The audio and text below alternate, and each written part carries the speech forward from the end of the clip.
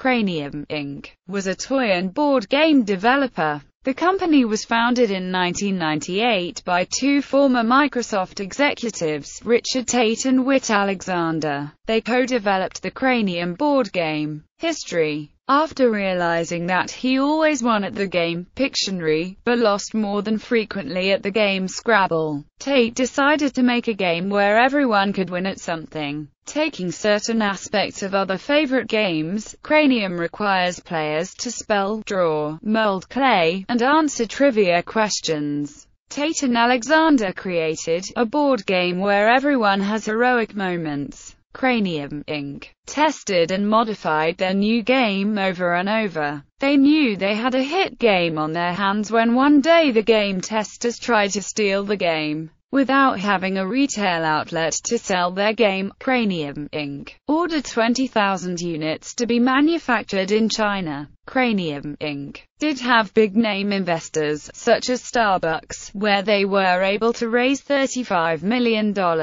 Cranium, Inc. went on to win over 130 awards and sell over 22 million games and toys. The company was bought out by Hasbro on January 4, 2008 for $77.5 million.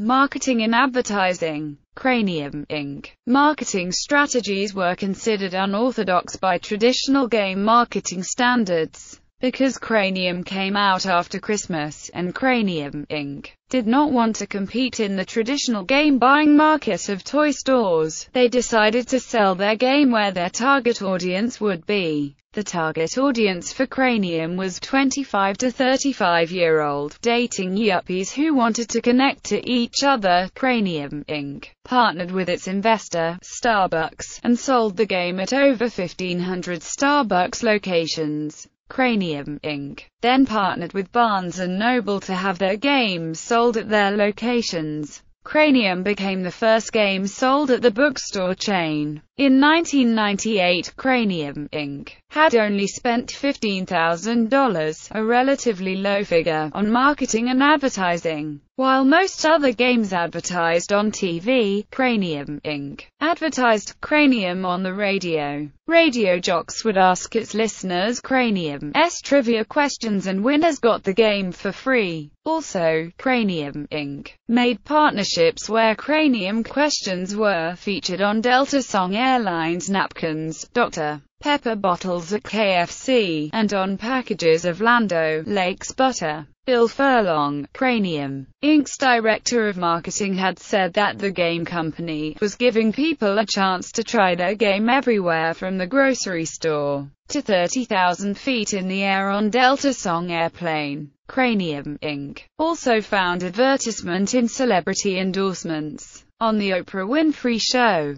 Julia Roberts stated that Cranium was the most fun game ever, and that she and boyfriend Benjamin Bratt could not stop playing it. Al Gore and Bill Gates, Tate and Alexander's former boss, even endorsed the game. Cranium. Cranium is a party board game based on Ludo. It is billed as the game for your whole brain. Unlike many other party games, Cranium includes a wide variety of activities. Giorgio Davanzo created the packaging and brand identity for the game, and Gary Baseman, creator of the animated series Teacher's Pet, did the art. Spin-offs. Cranium Cadu, a version for kids, won the Game of the Year award for 2002 from the Toy Industry Association. Cranium Hullabaloo, a version of the game aimed at young kids, won the Game of the Year award for 2003 from the Toy Industry Association. Toys and games. Who Knew? Balloon Lagoon, Ballpark Blast, Bumperina,